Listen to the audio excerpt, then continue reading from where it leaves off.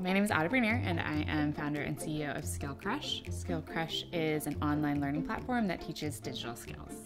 I started Skillcrush because I was working in media and I was seeing this industry that was rapidly changing, and you have this workforce that has all this experience and all this knowledge, but they aren't able to take advantage of what's happening. And what I saw especially was that there was a huge gender divide between sort of the digital side of the business and the editorial side of the business, and in general it tended to be most of the women were on this side of the business, the editorial side, and most of the men were in the technical digital roles. And we were thinking, okay, we want to do an online tech education platform and we want our primary audience to be women, and there really isn't an analog in the marketplace right now that does that. So that was not a proven concept. When we started Skillcrush, we had this idea that this was going to be a do at your own time, whenever you want online tutorial platform.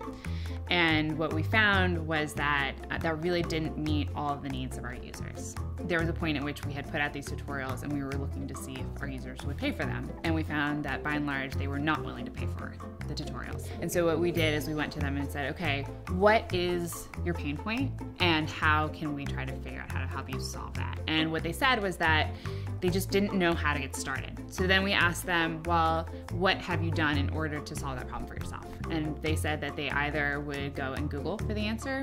Most of the time they were not able to figure it out that way, or they would go to a friend and ask that person. And those were the students that were able to solve their own problem. And we created a schedule for the class. We gave the class instructors, we created a community around it, and then we launched that product. And we launched Skillcrush 101, how to get started in tech.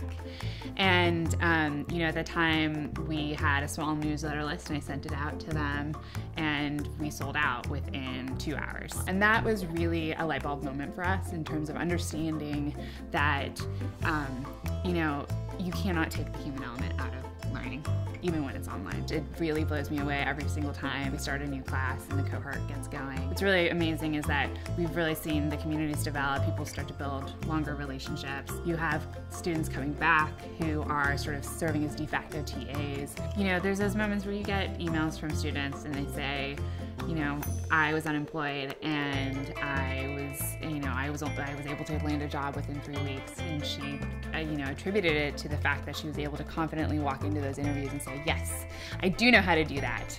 One of the wonderful benefits of the type of company that we have built at Skillcrush is that it is really about inclusivity and accessibility. Like, that is really core to the mission of our company, and it's core to our brand, and it's core to the team dynamics. So yeah, one of the challenges as a startup CEO is that growth sort of comes in fits and spurts, and we like to talk about on our team that it's a marathon that you run in a series of sprints. So there's a great quote by Ben Horowitz where he says that when he was a startup CEO, he slept like a baby, which is that he woke up every 2 hours and cried, which I think is a pretty accurate reflection of what it's like to start a company and be responsible for people's salaries and to sort of, get this like snowball rolling. To build it from like this tiny little snowball to try to like create an avalanche or whatever it is that you are trying to do.